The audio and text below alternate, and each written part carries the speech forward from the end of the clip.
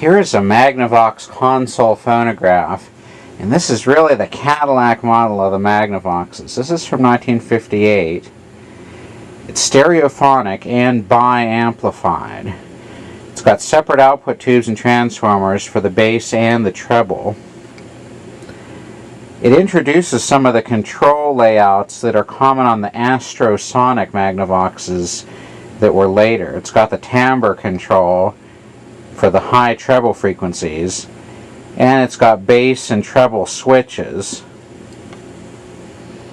It's got a tuning eye up there, treble, loudness, and tuning.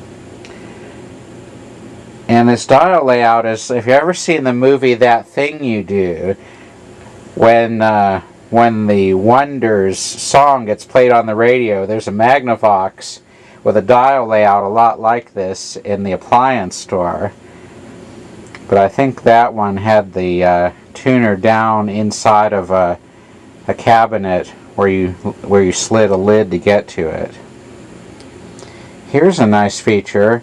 This is a Telecron timer, and you can select the duration that it stays on and the time at which it starts. So if you wanted to tape record your favorite radio program, plug a tape recorder into the auxiliary outlet and the set will switch on automatically.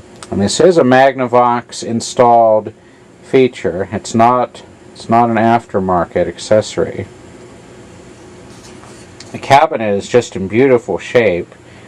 It's lived in an air-conditioned house, I'm sure, all its life. This was found in one of the more posh parts of Midland. And that house was really fancy. I thought, well, they're just going to be glassware and stuff like that in there. There might not be any equipment. But lo and behold, there was this Magnavox console. Here is the Calero changer in just beautiful condition. Everything is just really shiny. This mat is perfectly clean. And here's the Magnavox decal. Even has the 45 spindle. Here's inside the cabinet. This actually is a stereo unit, so you need to hook up another cabinet for stereo reproduction. It's got a 15-inch woofer, and that looks like a field coil woofer, but it's actually not. It's actually a permanent magnet. There's no field supply in here. And two huge Magnavox horn tweeters. In this house, they also had it hooked up through a stereo system that ran throughout the house, so there's some level controls here for auxiliary speakers. Here's the inside of the tuner compartment. And here's the tube layout for the tuner. It's got both AM and FM RF amplifier stages. I think somewhere in here it's got the model number. Let's check out the model details. Model is 1SR286H, 210 watts, made in Fort Wayne, Indiana. I removed the amplifier out of this so I can carry it up the steps easier, and I'm going to need to replace all the caps in it. So I've got that over on the couch. I'll take a look at that next. Here's the amplifier. This is very similar to the high-power monaural Magnavox amplifier, only it's been modified slightly for stereo. Inside this box are two interstage transformers to couple input from the preamp. Here's four 6v6 output tubes. In the monaural model, all four tubes connect to one output transformer for the bass channel. Here in the stereo model, each bass output has two tubes per output transformer. The monaural bass transformer is huge. These ones are not quite so big.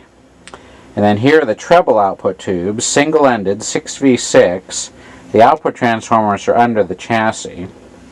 These controls vary the relative level of the bass and treble outputs. It's got two 5U4 rectifier tubes plus a filter choke. Really a high-performance, high-end unit. Came with the instruction manual pamphlets. And here is the amplifier before repairs. Here are the treble output transformers for each channel. It's got ceramic cased paper capacitors, which I'm going to replace, and a few of these nasty old things, these Black Beauty paper capacitors. And I'll put a fuse in the power line too. But as usual, I'm not even going to try this before I replace all the caps. I don't want any chance of a failure, and they're going to have to be replaced anyway.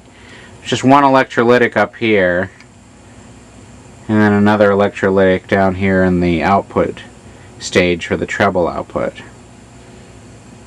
I think I might try to take this home so I have a good working Magnavox at home. I've got some other Magnavoxes at home, but they haven't been restored yet. So soon I'll have a video of the restored Magnavox unit.